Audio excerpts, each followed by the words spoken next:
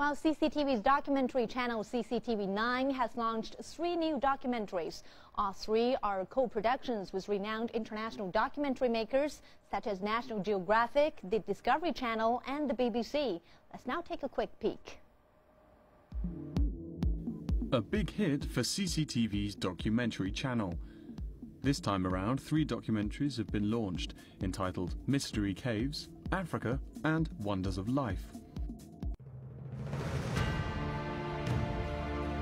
Mystery Caves, or Tienkung in Chinese, is a co-production between CCTV and the National Geographic channel.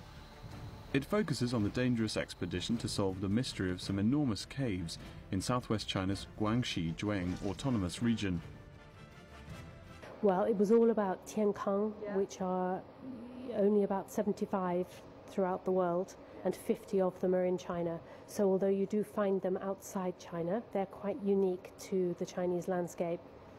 And we picked a group of Tienkung in Guangxi because they were very photogenic, and also there was a mystery to understand how they were formed. So it was a very good place to go. Africa is a co-production between CCTV's documentary channel, the Discovery Channel and the BBC. The series explores several of the continent's most fascinating destinations, while unlocking the mysteries of the world's second largest continent.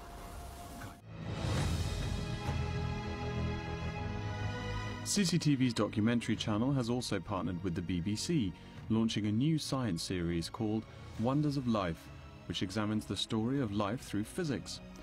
The new production brings together CCTV and the BBC's award-winning science unit for the first time. BBC Worldwide, the commercial arm of the BBC, will distribute the series globally. Vice Director of CCTV's documentary channel, Zhou Yan, says that cooperating with international documentary makers is a helpful way for Chinese professionals to learn and improve.